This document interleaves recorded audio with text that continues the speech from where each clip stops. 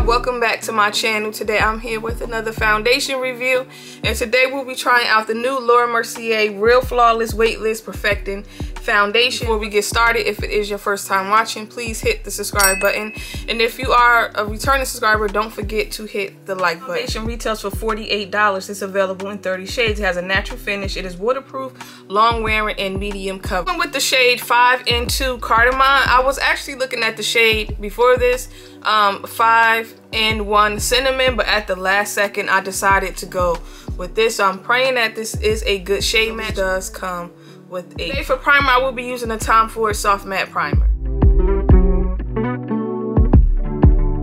I'm gonna just go in with the foundation. I'm gonna do 2 pumps. As you see, this kind of got like a watery consistency. It's runny a little bit.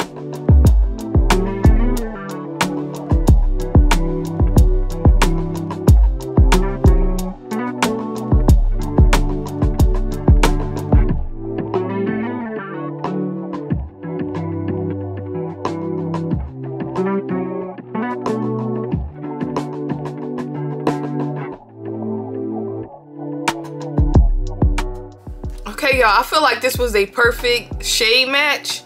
Also, I don't think this is medium coverage. I used a pump. I'm going to go in with another pump because I still see some of my skin. I'm going to go in with another pump.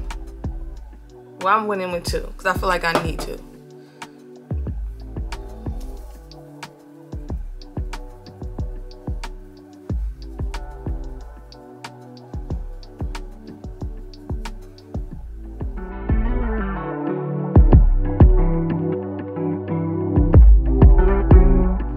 I'm back with the foundation on. This is what my face looks like. As you see, it is very skin-like. It is giving your skin, but better. Y'all, the coverage on this is very light. I feel like this is pretty close to skin tint coverage. You ever tried the Mercier tinted moisturizer? The one, I think it's in a white tube. I used to have it. The coverage on that I feel like was really good for a skin tint. This is pretty comparable to that as far as the coverage. I know on camera I said I was going to go in with another pump. On camera I did go in with another pump. I feel like I used about 2.5 pumps to cover up any dark spots or just not to see my skin peeking through, and that's a lot of foundation for me. Normally I go in with 1 pump or 1.5 pumps, and I really feel like I used about 2.5. So to me that's a lot, just to cover up dark spots on my face, because I don't want my skin peeking through if I'm wearing foundation. If I want my skin peeking through, then I will use a tinted moisturizer. So that's like my slight little complaint. In that I look poreless. Y'all know that's the look I love. So I'm gonna do my normal wear test, and then I'll be back in a couple hours to let y'all know my final thoughts, and then we'll see how well does this hold up. But right now I really do like it. I just wish it had more coverage. I don't want to put a lot of foundation on to cover up dark spots on my face, and I finally got my skin to the point where my dark spots are actually fading, so I don't have like a lot of things I need to cover. So the fact that I had to go in with a lot, that could be an issue for somebody if they have a lot of hyperpigmentation, because you might have to put about 4 or 5 pumps of this on to get the kind of coverage that you want. Now some people might not mind it, but yeah, I'll just see y'all in a few. After having this foundation on for 10 hours. This was a long wear test. I didn't plan on it being that long, but it just ended up happening that way, which I'm kind of happy about, just because we really got to see how long wearing that this foundation is. This is very long wearing. As you see, I'm not shiny at all, and I did not touch my face up at all today. I didn't touch it with no powder. I had a mask on. This kind of transferred a little bit on a mask. It wasn't a lot, but you do get some slight transfer.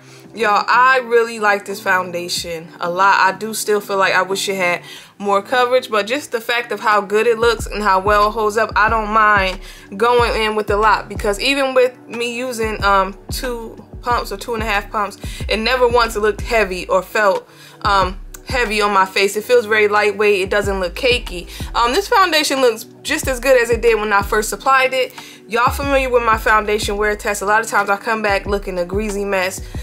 This looks really good. I do have some shine right there, but this doesn't look bad at all. This didn't separate or start to fade. Like, this is a really good foundation. I feel like this is perfect for all skin types. Out of all the new foundations that recently came out the last couple months, this hands down would be my favorite one. This would be the one that I would recommend y'all to go out and pick up, just in case if they're like too many foundations and you don't want to try them all. This is the one to get. Like, I really like this a lot. Like, I'm really impressed. I didn't think I was gonna like it as much as I do, but this is going into rotation. I can see myself using this often. This is a really nice foundation. Like, I don't have much to say about it other than the fact that I really do like it. Very natural. It's your skin but better. It is flawless. You're gonna look poreless. It's gonna hold up. So if you're somebody who's working long days and you need your foundation to be long wearing on oily skin, this is one to get. So on a scale of 1 to 10, I'm actually giving this foundation a 10. Y'all, this is the one to pick up. If you didn't want to get the Gucci one, I'm trying to think, what's another one that came out recently? The Makeup Forever powder. It's a couple other ones I can't think off the top of my head. This one, anyway, y'all, that is it for today's video. Hopefully you guys enjoyed it. Y'all let me know in the comment section. Do you plan on picking this up? Do you have it already? What are your thoughts? And most importantly, do not forget to like and subscribe, and I'll see y'all later. Bye.